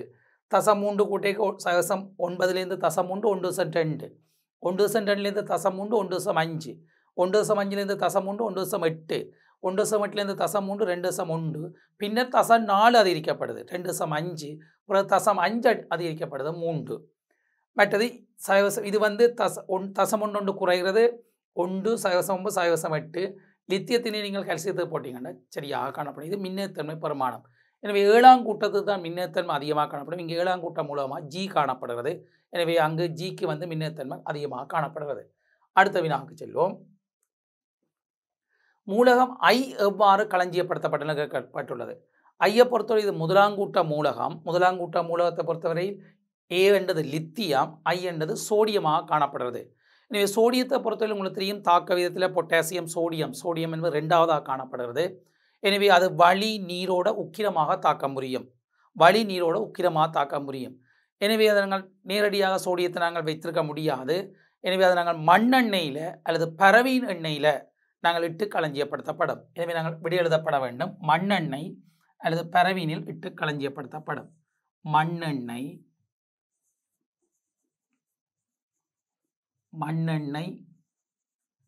அல்லது பரவீனில் இட்டு களஞ்சியப்படுத்தப்படும்.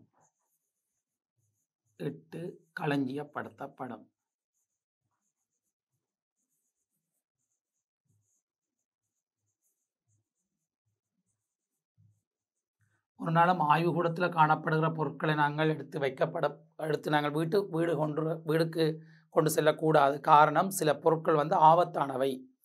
எனவே சோடியம் அவ்வாறு ஒரு பொருள் தான். சோடியத்தை எடுத்து நாங்கள் உங்களுடைய காய்ச்சட்டை பொக்கெட்டில் வைக்க முடியாது. ஏன்னா அது வழியிலோடே நீரோடே தாக்கம் புரியும். அதாவது இது களஞ்சியப்படுத்தப்பட்டிருக்கு. எப்படி இருக்கா, மண்ணெண்ணெய் அல்லது பரவீனில் களஞ்சியப்படுத்தப்பட்டிருக்கு. பொதுவாக இது நீர், உங்களுக்கு தெரியும், சோடியம் நீரோடே உக்கிரமாக தாக்கம் புரியும். அதாவது நீருக்குள்ள இட்டீங்கன்னா இஸ்ஸென்ற சத்தத்தோடு அலைந்து திரிந்து உக்கிரமாக தாக்கம் புரியும். சில வேளைகளில் வெடித்தல் கூட நிகழலாம். எனவே தான் அதாவது பொதுவாக சோடியம் களஞ்சியப்படுத்துகிற இடங்களில் நீர் தீயணைப்பானை பயன்படுத்தக்கூடாது அறிவுறுத்தப்பட்டிருக்கும். ஏன்னா நீரை பயன்படுத்தப்பட்டனா இன்னும் சோடியம் நன்றாக எரியும். எனவே அந்த இடங்களில் அதுக்கு பொருத்தமான கார்பன் ஆக்சைடு தீயணைகருவிகள் போன்ற அல்லது உலர்பொடி தீயணைகருவிகள் நாங்கள் பயன்படுத்தப்பட வேண்டும். இவ்வாறான வினா ஏற்கனவே வினவப்பட்டது. அடுத்த வினாவுக்கு செல்வோம். ஒட்சிசன் வாயு தயாரிப்பதற்கான ஒழுங்கமைப்பு உருவில் காட்டப்பட்டுள்ளது. இது ஒட்சன் வாயு தயாரிக்குரிய அமைப்பு காட்டப்பட்டுள்ளது. நீங்கள் வாயு தயாரிப்பில் பொறுத்தவரையில் 3 வாயுக்கள் தயாரிப்பு படிச்சிருக்கிறீங்கள். ஒன்று ஒட்சிசன் வாயு தயாரிப்பு, மற்றது கார்பன் ஆக்சைடு வாயு தயாரிப்பு, மற்றது ஹைட்ரஜன் வாயு தயாரிப்பு. ஒட்சன் வாயு தயாரிப்பில் பொறுத்தவரையில் ஆய்வுக்கூடத்தில் பொதுவாக பொட்டாசியம் பெரமங்கனேட்டை வெப்பமேற்றி அங்கே ஒட்சன் வாயு தயாரிக்கப்படும். பொட்டாசியம் பெரமங்கனேட்டை வெப்பமேற்றும் போது பொட்டாசியம் மேங்கனேட், மேங்கனீர் ஆக்சைடு, ஆக்சிஜன் என்பன பெறப்படுகின்றது. அதே நேரத்தில் பொட்டாசியம் நைட்ரேட்டை வெப்பப்படுத்தும் போது பொட்டாசியம் நைட்ரைட்டு, ஆக்சிஜன் பெறப்படுகிறது. பொட்டாசியம் குளோரைட்டை வெப்பப்படுத்தும் போது பொட்டாசியம் குளோரைட்டு, அதே நேரத்தில் ஆக்சிஜன் பெறப்படுகிறது. அதே நேரத்தில் ஹைட்ரஜன் பெராக்சைட்டை நாங்கள் சாதாரணமாக திறந்து வைக்கப்படும் போதே அங்கு நீரும் ஆக்சிஜனும் உருவாக்கப்படும். அல்லாட்டி நாங்கள் MnO2 ஊக்கியாக பயன்படுத்தி, மேங்கனீர் ஆக்சைட்டை ஊக்கியாக பயன்படுத்தி அங்கு ஆக்சிஜன் வாயு தயாரிக்கப்படும். இவ்வளவு தாக்கங்கள் தான் நீங்கள் ஒட்சன் வாயு தயாரிப்பில் படிச்சினீங்கள். அதே நேரத்தில் கார்பன் ஆக்சைடு வாயு தயாரிப்பில் பிரதானமாக கால்சியம் கார்பனேட்டுக்கு நாங்கள் ஹைட்ரோக்ளோரிக் அமிலம் சேர்க்கப்படும் போது கால்சியம் குளோரைட்டும் கார்பன் ஆக்சைடும் நீரும் உருவாக்கப்படும். நீங்கள் ஏற்கனவே படிச்சிருக்கிறீங்க அந்த அமில மூல பாடத்தில் கார்பனேட்டுகள் அல்லது இரு கார்பனேட்டுகளுக்கு நாங்கள் அமிலங்களை சேர்க்கப்படும் போது அங்கு கார்பன் ஆக்சைடு வெளியேற்றப்படும்.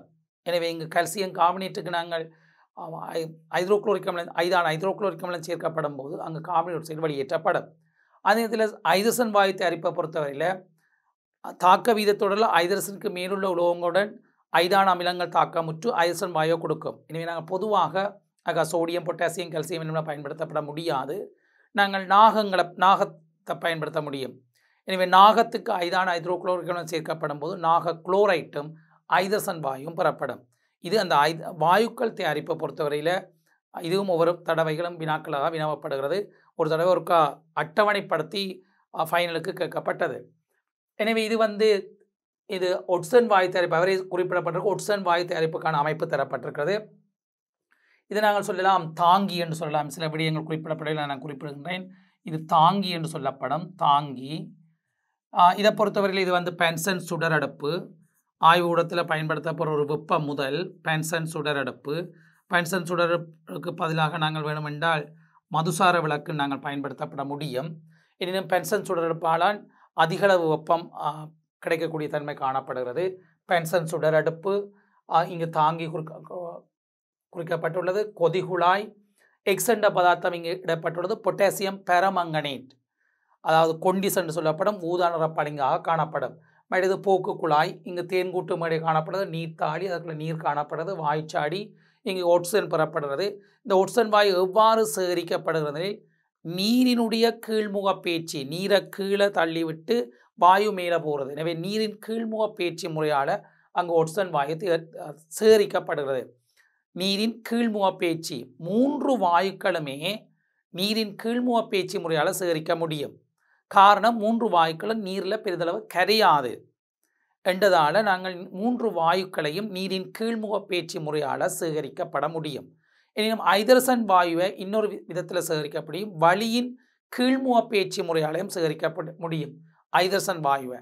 அதே நேரத்தில் கார்பன் ஆக்சைடு வாயுவை வளியின் மேன்முக பேச்சு முறையாலையும் சேகரிக்கப்பட முடியும்.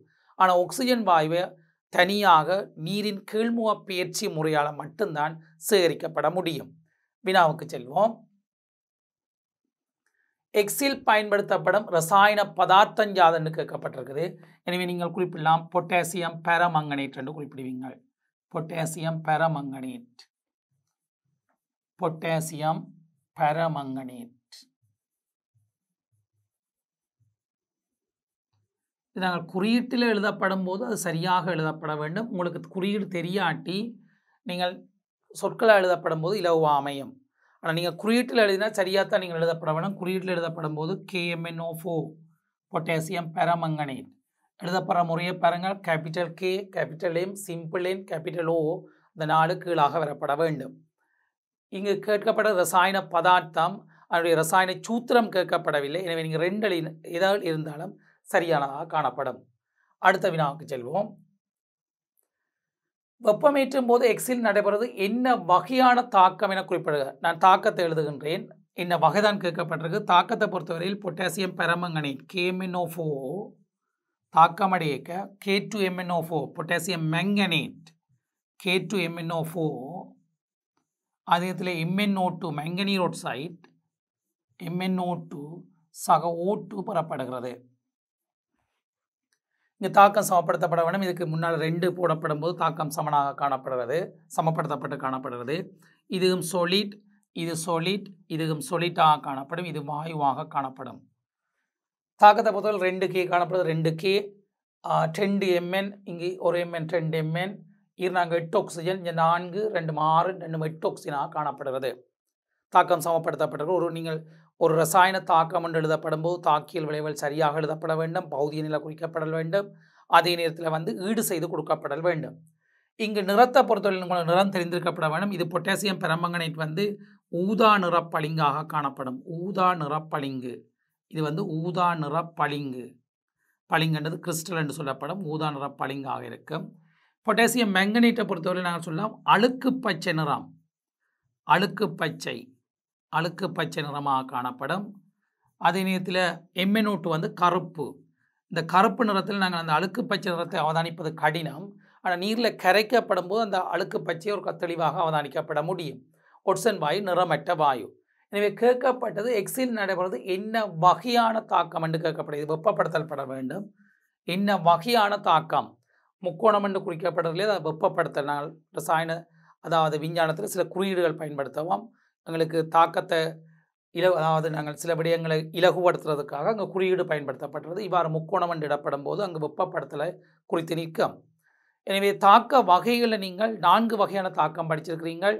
ஒன்று ரசாயன சேர்க்கை தாக்கம், ரசாயன பிரிகை தாக்கம், ஒற்றையிட பேச்சு தாக்கம், இரட்டையிட பேச்சு தாக்கம். எனவே இங்கு சொல்லப்படுறது இது ரசாயன பிரிகை என்ற ஒரு சேர்வை பல்வேறு கூறுகளாக பிரிகடைகின்றது. எனவே வகை கேட்டிருக்குது ரசாயன பிரிகை தாக்கம். இது ரசாயன பிரிகை தாக்கமாக காணப்படுகிறது. ரசாயன பிரிகை தாக்கம், ரசாயன பிரிகை தாக்கமாக அமைந்துள்ளது. அடுத்த வினாவுக்கு செல்வோம். இங்கு வாயு எவ்வாறு சேகரிக்கப்படுது என்று கேட்கப்படுறது. எனவே இந்த வாயு சேகரிக்கிற முறையை அவதானிக்கப்படும் போது இது தாளியிடப்பட்டுள்ளது.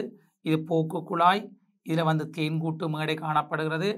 இதில் வாயுச்சாடி மேலே இணைக்கப்பட்டுள்ளது. இதில் நீர் காணப்படும். இங்கு நீர் காணப்படுகிறது. இங்கு வாயு குமிழிகள் இவ்வாறு பெறப்படுகிறது. எனவே சேகரிப்பு முறை அவதானிக்கப்படும் போது இங்கு வாயு நீரை கீழே தள்ளி போட்டு வாயு மேலே போகிறது. எனவே நாங்கள் குறிப்பிடலாம் நீரின் கீழ்முக பேச்சு முறையால் சேகரிக்கப்படுகிறது. நீரின் கீழ்முக பேச்சு முறையால் சேகரிக்கப்படுகிறது. நீரின் கீழ்முக பேச்சு முறையால் சேகரிக்கப்படுகிறது. நீரின் கீழ்முக பேச்சு. அதே நேரத்தில் இது ஆக்சிஜன் வாயு. அதே சமயத்தில் ஹைட்ரஜன் வாயு அல்லது கார்பன் ஆக்சைடு வாயு நீரின் கீழ்முக பேச்சிலும் சேகரிக்கப்பட முடியும். ஹைட்ரஜன் வாயுவை வளியின் கீழ்முக பேச்சிலும் சேகரிக்கப்பட முடியும். அதில் கார்பன் டை ஆக்சைடு வாயு வளியினுடைய மேன்முக பேச்சியாலையும் சேகரிக்கப்பட முடியும். அடுத்த வினாவுக்கு செல்வோம். ஆக்சிஜன் வாயுனுடைய 2 பயன்களை கேட்கப்பட்டிருக்குது. ஒன்று குறிப்பிடலாம், சுவாசத்துக்கு பயன்படுத்தப்படுகிறது. அதே நேரத்தில் தகனம், சுவாசம் தகனம் ரெண்டும் கிட்டத்தட்ட ஒரே மாதிரி. சுவாசத்துக்கு ஆக்சிஜன் தேவைப்படுது, தகனத்துக்கு ஆக்சிஜன் தேவைப்படுகிறது. சுவாசத்தின் போது கார்பன் டை ஆக்சைடு நீராவி வெளியேற்றப்படும், தகனத்தின் போதும் கார்பன் டை ஆக்சைடு நீராவி வெளியேற்றப்படும். சுவாசத்தின் போதும் வெப்பம் வெளிவிடப்படும், அதே நேரத்தில் தகனத்தின் போதும் வெப்பம் வெளிவிடப்படும். அதே நேரத்தில் உலோகங்களை காய்ச்சி இணைப்பதற்கு பயன்படுத்த ஒட்சி அசெட்டிலின் சுவாலையை பெறுறதுக்கு தேவைப்படுகிறது. சுவாசிக்க சிரமப்படுற நோயாளிகளுக்கு வழங்கப்பட வேண்டும், மலையேறுபவர்களுக்கு வழங்கப்பட வேண்டும். அதே நேரத்தில் நைட்ரிக் அமிலம், சல்ஃபூரிக் அமிலம் என்பன உற்பத்தியிலே நாங்கள் பயன்படுத்தப்படுகிறது. எனவே பல்வேறு பயன்களை சொல்லப்பட முடியும். ஒன்று நாங்கள் சொல்லலாம் சுவாசம், சுவாசத்துக்கு பயன்படுத்தப்படுகிறது. ரெண்டாவது தகனத்துக்கு பயன்படுத்தப்படுகிறது, தகனம். அடுத்தது உலோகங்களை உருக்கி ஒற்ற ஒட்சி அசெட்டிலின் சுவாலை, ஒட்சி அசெட்டிலின் சுவாலையில் பயன்படுத்தப்படுது. ஒட்சிசனும் அசெட்டிலின் என்ற வாயுவும் சேர்ந்து பெறப்படுது. ஒட்சி அசெட்டிலின் சுவாலை பெறுவதற்கு, ஒட்சி அசெட்டிலின் சுவாலை பெறுவதற்கு பயன்படுத்தப்படுகிறது சுவாலை, ஒட்சி அசெட்டிலின் சுவாலை. அடுத்தது சுவாசிக்க சிரமப்படுற நோயாளிகளுக்கு பயன்படுத்தப்படும். சுவாசிக்க சிரமப்படும் நோயாளிகளுக்கு ஆக்சிஜன் சிலிண்டர், சிரமப்படும் நோயாளிகளுக்கு ஆக்சிஜன் சிலிண்டர் பயன்படுத்தப்படுகிறது நோயாளிகளுக்கு. ஆயினும் விண்வெளி வீரர்களுக்கு, விண்வெளி வீரர்கள், விண்வெளி வீரர்களுக்கு பயன்படுத்தப்படுது விண்வெளி வீரர்கள். அதே நேரத்தில் மலையேறுபவர்களுக்கு பயன்படுத்தப்படுது மலையேறுபவர்கள். உயரமான எவரெஸ்ட் போன்ற உயரமான மலையேறுபவர்கள் சுவாசிக்கிறதுக்கு அங்கே சிலிண்டர்கள் பயன்படுத்தப்படும். அதே நேரத்தில் H2SO4 சல்ஃபூரிக் அமிலம், HNO3 என்பன தயாரிப்புகளில் நாங்கள் பயன்படுத்தப்படலாம். எனவே சுவாசம், தகனம், ஒட்சி அசெட்டிலின் சுவாலையை பெறுறதுக்கு சுவாசிக்க சிரமப்படும் நோயாளிகளுக்கு, விண்வெளி வீரர்கள், மலையேறுபவர்கள். அதே நேரத்தில் H2SO4 அதாவது சல்ஃபூரிக் அமிலம், நைட்ரிக் அமிலம் உற்பத்திகளையும் பயன்படுத்தப்படுது. அடுத்த வினாவுக்கு செல்வோம். 48 கிராம் ஆக்சிஜனில் காணப்படும் மூலக்கூறுகளின் எண்ணிக்கை யாதென்று கேட்கப்பட்டிருக்கிறது. மூலக்கூறுகளின் எண்ணிக்கை. எனவே ஆக்சிஜனுடைய சார் மூலக்கூற்று திணிவை நாங்கள் கணிக்கப்படும் இடத்து ஆக்சிஜனுக்கு 16 தர 2, எனவே 32 காணப்படும். இது சார் மூலக்கூற்று திணிவு. உங்களுக்கு தெரிந்த விடயம் 32 கிராம் ஆக்சிஜனில் காணப்படும் மூலக்கூறுகளின் எண்ணிக்கை. ஒரு மாம்பழ கணக்கு. காணப்படும் மூலக்கூறுகளின் எண்ணிக்கை, மூலக்கூறுகளின் எண்ணிக்கை, மூலக்கூறுகளின் எண்ணிக்கை நாங்கள் குறிப்பிடலாம் 6.022 தர 1023. ஆகவே 48 கிராம் ஆக்சிஜனில் காணப்படும் ஆக்சிஜனில் காணப்படும் மூலக்கூறுகளின் எண்ணிக்கை, மூலக்கூறுகளின் எண்ணிக்கை அதன் வினாவாக கேட்கப்பட்டுள்ளது. மூலக்கூறுகளின் எண்ணிக்கை 6.022 தர 1020. இது அவகாதரோ மாறிலி கீழ் 32 தர 48 காணப்படும். இதை சுருக்கப்படும் போது 1.5. எனவே 6.022 தர 1023 தர 1.5 பெருக்கப்படும் போது உங்களுக்கு விடைபெறப்படுகிறது. எனவே இது மூலக்கூறுகளின் எண்ணிக்கையாக காணப்படும். அதாவது உங்களுக்கு தெரிந்தது 32 கிராம் 32 கிராம் ஆக்சிஜனில் காணப்படுற மூலக்கூறுகளின் எண்ணிக்கை அவகாதரோ மாறிலிக்கு சமன். அதாவது சார் மூலக்கூற்று திணிவுக்கு கிராம் அளவில் குறிப்பிடப்படும் போது அது அவகாதரோ மாறிலி எண்ணுக்கு சமனாக காணப்படும். எனவே 48 கிராமில் காணப்படும் போது 6.022 தர 1023 32 தர 48. எனவே இது நாங்கள் சுருக்கப்படும் போது உங்களுக்கு மூலக்கூறு எண்ணிக்கை பெறப்படும். அடுத்த வினாவுக்கு செல்வோம். ஆய்வுக்கூடத்தில் ABC எனும் சுட்டி இல்லாத 3 ரசாயனங்கள் காணப்படுகின்றன. இதில் ஒன்று ஹைட்ரோகுளோரிக் அமிலம் ஆக உள்ள போது அடுத்து சோடியம் ஹைட்ராக்சைடு என்று சொல்லப்படுகிறது. எனவே ஒன்று ஹைட்ரோகுளோரிக் அமிலம், மற்றது சோடியம் ஹைட்ராக்சைடு. ஹைட்ரோகுளோரிக் அமிலம் என்பது ஆய்வுக்கூடத்தில் காணப்படுற ஒரு அமிலம், சோடியம் ஹைட்ராக்சைடு என்பது ஒரு காரம். அதே நேரத்தில் இன்னொரு சேர்வை ஒன்று காணப்படுறது. எயிற்கு பினோத்தலினை இடும்போது இளம் சிவப்பு நிறமாக மாறியது. ஏனையவை பினோத்தலின் இடம்போது நிறமற்று காணப்பட்டது. எனவே பினோத்தலின் இளஞ்சிவப்பு நிறத்தை காட்டுவது ஏ என்றது ஒரு காரமாக காணப்படும். என்ற பினோத்தலினை பொறுத்தவரையில் OH மைனஸ் அயன்கள் காணப்படும் போது இளஞ்சிவப்பு நிறத்தை காட்டும். பிங்க் இளஞ்சிவப்பு நிறத்தை காட்டும். காரங்கள் பினோத்தலினுக்கு இளஞ்சிவப்பு நிறத்தை காட்டும். எனவே ஏ என்பது ஒரு காரமாக காணப்படும். இங்கு காரமாக சோடியம் ஹைட்ராக்சைடு காணப்படுறது. எனவே மற்றது வந்து காரம் அல்லாத பதார்த்தங்களாக காணப்பட வேண்டும். சீர்க்கு pH தாளை இட்ட போது pH 7க்குரிய நிறத்தை காட்டுது. எனவே pH 7 என்பது நடுநிலை. எனவே இங்கு C என்பது ஒரு நடுநிலை பதார்த்தமாக காணப்பட போது, A என்பது ஒரு காரமாக காணப்படுறது. எனவே B வந்து ஒரு அமிலமாக காணப்படும். எனவே இதை வச்சுக்கொண்டு எங்களுக்கு இந்த என்ன ரசாயன பதார்த்தங்கள் என்று கண்டுபிடிக்கக்கூடிய இருக்கும். என்ற ஏக்கு வந்து பினோத்தலின் இடப்படும் போது இளஞ்சிவப்பு நிறத்தை காட்டுது. எனவே ஏ வந்து ஒரு காரம். அதே நேரத்தில் சிக்கு வந்து pH தாள் இடப்படும் போது அங்கே pH 7 காட்டுகிறது. pH பொறுத்தவரையில் இது காட்டிகள் தரப்பட்ட பொருள் வந்து அமிலமோ மூலமோ நடுநிலை ஒன்று இனங்காண்பதற்கு பொதுவாக காட்டிகள் பயன்படுத்தப்படும். ஆய்வுடத்தில் நீங்கள் பிரதானமாக 5 காட்டிகள் படிக்கிறீர்கள். இன்னொன்று நீலப்பாசி சாயத்தாள், சிவப்பு பாசி சாயத்தாள், பினோத்தலின், pH தாள், மெதேல் சம்மஞ்சள் போன்ற காட்டிகள் படிக்கிறீர்கள். எனவே அதை வச்சுக்கொண்டு நாங்கள் ஏபிசியை நாங்கள் காணக்கூடிய இருக்கும். வினாவுக்கு நேரடியாக செல்கின்றேன். மேலே ஏபிசியில் அமில கரைசல் இதென்று கேட்கப்பட்டிருக்கிறது. இங்கு ஏயை பொறுத்தவரையில் பினோத்தலினுக்கு இளஞ்சிவப்புறதை காட்டுகிறது. எனவே பினோத்தலினுக்கு இளஞ்சிவப்புறதை காட்டுவது வந்து காரம், சோடியம் ஹைட்ராக்சைடு. சி என்பது pH 7 காட்டுகிறது. எனவே pH ஒரு நடுநிலை பதார்த்தம். எனவே அமிலமாக காணப்படுறது. நாங்கள் குறிப்பிடலாம் அமிலத்தை பொறுத்தவரையில் ஹைட்ரோகுளோரிக் அமிலம். எனவே பி வந்து இங்கு ஒரு அமிலமாக காணப்படும். நாங்கள் பியை நாங்கள் சொல்லலாம் ஹைட்ரோகுளோரிக் அமிலமாக காணப்படும்.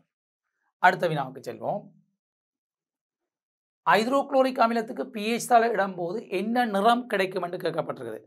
அமிலங்களுக்கு பொதுவாக pH தாளை இடப்படும் போது சிவப்பு நிறம் காட்டக்கூடிய இருக்கும். என்ற பொதுவாக அமிலங்கள் சிவப்பு நிறமாக காணப்படும். pH தாளில் படிப்படியாக சிவப்பு நிறம் குறைந்து செம்மஞ்சள் மஞ்சள் நிறமாக காணப்படும். பின்னர் வந்து காரங்களுக்கு பொதுவாக நீலம் ஊதா நிறத்தை காட்டும். எனவே நாங்கள் இதற்கு அமிலத்தை பொறுத்தவரையில் நிறத்துக்கு சொல்லப்பட முடியும். சிவப்பு நிறமாக காணப்படும். சிவப்பு நிறமாக காணப்படும். அடுத்த வினாவுக்கு செல்வோம். ஹைட்ரோகுளோரிக் அமிலத்தில் காணப்படும் அயன் வகைகள் இது நீங்கள் ஏற்கனவே படிச்சிருக்கிறீர்கள். அமிலங்களை பொறுத்தவரையில் நீர்க்கரைசலில் H+ அயன்களின் செறிவை அதிகரிக்க செய்கிற பதார்த்தங்கள் நாங்கள் பொதுவாக அமிலங்கள் என்று சொல்லப்படும். ஆய்வுடத்தில் பிரதானமாக ஹைட்ரோகுளோரிக் அமிலம், நைட்ரிக் அமிலம், சல்ஃபூரிக் அமிலம் என்பன காணப்படுகிறது. இது யாவுமே வெண்ணமிலங்கள். அதே நேரத்தில் மின்னமிலங்களை நாங்கள் குறிப்பிடலாம். வினாகிரி அசட்டிக் அமிலம் CH3COOH. அதே நேரத்தில் வந்து பல்வேறு வேறும் அதாவது கார்போனிக் அமிலம் H2CO3 போன்றனவும் நாங்கள் மின்னமிலங்களாக சொல்லப்பட முடியும். எனவே அமிலத்தில் காணப்படுற இந்த ஹைட்ரோகுளோரிக் அமிலத்தில் காணப்படுற அயன்களை நாங்கள் ஒன்று H+ அயனம், மற்றது வந்து Cl- அயனையும் குறிப்பிடலாம். ஒன்று H+ அயன், மற்றது Cl- அயனாக சொல்லப்பட முடியும். அடுத்த வினாவுக்கு செல்வோம். செறிவு சமனான ஹைட்ரோகுளோரிக் அமிலம் NaOH கரைசல் தாக்கம் வரும்போது கிடைக்கும் கரைசலின் pH பெருமானம் யாது என்று கேட்கப்பட்டிருக்குது. இது ஒரு வெண்கார வண்ணமில தாக்கம். எனவே வெண்காரமும் வண்ணமிலும் தாக்கம் அடையும் போது நடுநிலையான உப்பு நீரும் உருவாக்கப்படும். இந்த தாக்கத்தை நான் எழுதுகிற தாக்கம் கேட்கப்படவில்லை, எழுதுகின்றேன். ஹைட்ரோகுளோரிக் அமிலம், சோடியம் ஹைட்ராக்சைடு ரெண்டும் தாக்கமடையும் போது ஒரு வெண்காரமும் வண்ணமிலும் தாக்கமடைகிறது. சோடியம் குளோரைட்டும் அதே நேரத்தில் வந்து இங்கு நீரும் பெறப்படுகிறது. சோடியம் குளோரைட்டு நீரும் பெறப்படுகிறது. தாக்கம் சமப்படுத்தப்பட்டிருக்குது. இது ஒரு வெண்ணமிலம், இது ஒரு வெண்காரம், நடுநிலையான உப்பு நீரும் கிடைக்கின்றது. எனவே pH பெருமான நடுநிலையான பதார்த்தம் என்னுடைய pH வந்து எங்களுக்கு 7 காணப்படும். pH வந்து 7 காணப்படும். நடுநிலை பதார்த்தங்களுக்கு pH வந்து 7. அடுத்த வினாவுக்கு செல்வோம். மேற்குறிப்பிட்ட தாக்கம் என்ன பெயர் கொண்டு அழைக்கப்படும் என்று கேட்கப்படுறது. இது வெண்கார வெண்ணமில தாக்கம், நடுநிலையாக்கல் தாக்கம் என்று சொல்லப்படும். எனவே விடை வந்து நடுநிலையாக்கல் தாக்கமாகும். நடுநிலையாக்கல் தாக்கமாகும். விடையாக நடுநிலையாக்கல் தாக்கம். நடுநிலையாக்கல் தாக்கம் என்று குறிப்பிடப்படும். நடுநிலையாக்கல் தாக்கம். எனவே இவ்வளவு நேரமும் 2020 ஆண்டு மேல் மாகாண கல்வி திணைக்களத்தினால் நடாத்தப்பட்ட ஆண்டிறுதி மதிப்பீட்டினுடைய விஞ்ஞான பாடத்தின் பகுதி 2 விஞ்ஞானம், அதாவது பகுதி 2 விஞ்ஞானம் 2 பகுதி B 5, 6 ஆகிய வினாக்கள் இந்த காணொலியில் நாங்கள் அவதானித்திருந்தோம். அடுத்த காணொலியில் ஏனைய வினாக்களை அவதானிப்போம். இந்த முக்கியமான பாடங்களை காண டிபி எடுகேஷன் யூடியூப் சேனலை சப்ஸ்கிரைப் செய்யுங்கள். சேனலுக்கு புதிதாக வரும் பாடங்களை கற்றுக்கொள்ள பெல் பட்டனை அழுத்துங்கள். இலங்கை மாணவர்களுக்கு இலவசமாக கல்வி கற்பிக்கும் மிகப்பெரிய பாடசாலை டிபி எடுகேஷன்.